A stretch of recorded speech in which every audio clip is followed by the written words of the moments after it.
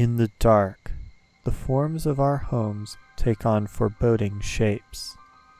Monsters lurking in the shadows. As we grow up, we tell ourselves that it is all in our imagination. But there are monsters lurking in our closets, and under our beds, and in the bathroom, and in the kitchen, and even snuggled around us in our blankets.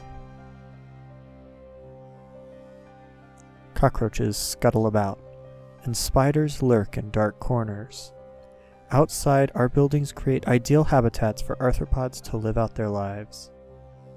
Welcome to the strange and alien world of your own home.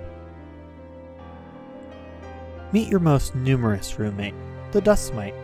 Actually, you're probably surrounded by them right now as you watch this video. They're in your furniture, in your bed, and in your carpet. They feed on human and pet skin flakes, as well as various molds. Their fecal matter is one of the major contributors to home dust, so that household dust you occasionally get around to cleaning off surfaces is actually mite poop. Wandering the open plains of your carpet, the flamboyantly colored varied carpet beetle moves about. They're searching for a place to lay their eggs. The larvae are fuzzy creatures that hide beneath furniture, like your bed.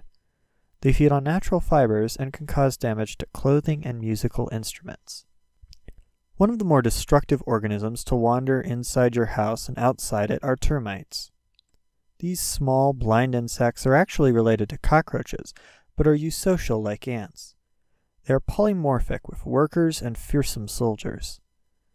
Uniquely, they are able to digest cellulose and wood with the help of special bacteria they harbor in their gut, chewing a network of tunnels and galleries within wood, weakening it.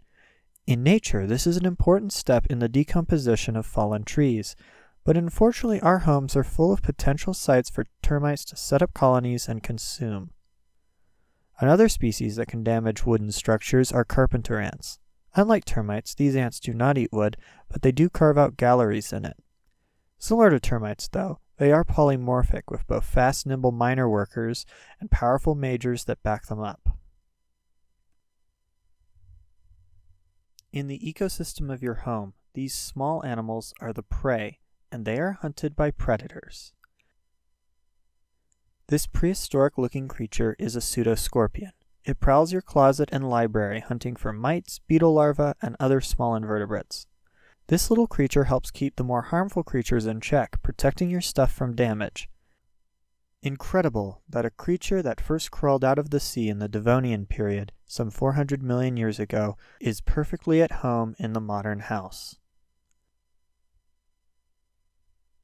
Spiders are the top predators of our homes.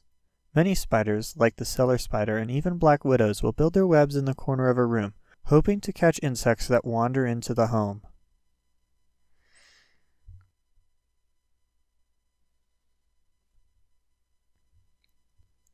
The side of a garage in a backyard garden.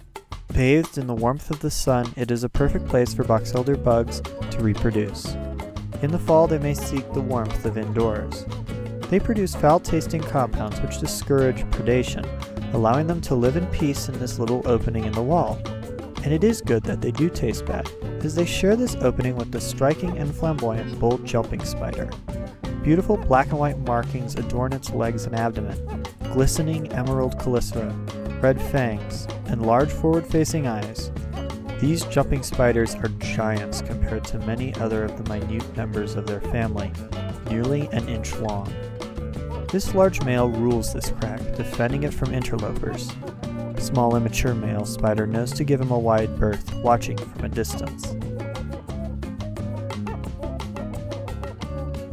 The male shares this crack with a female. Like his tiny Habernatus cousins, he does a visual display to impress her, waving his boldly striped front legs.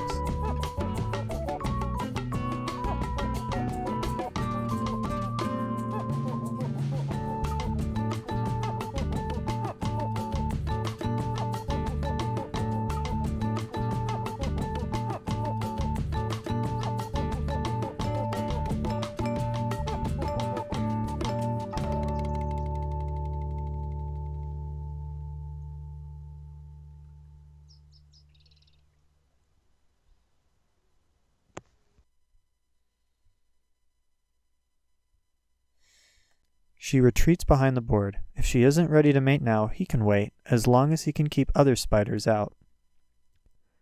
Despite believing our homes to be separate from the natural world, they are just another habitat where animals battle every day for survival. Prey grazes on plentiful food, while monstrous predators lurk in the shadows, waiting to strike. Sweet dreams, everybody. Sweet dreams.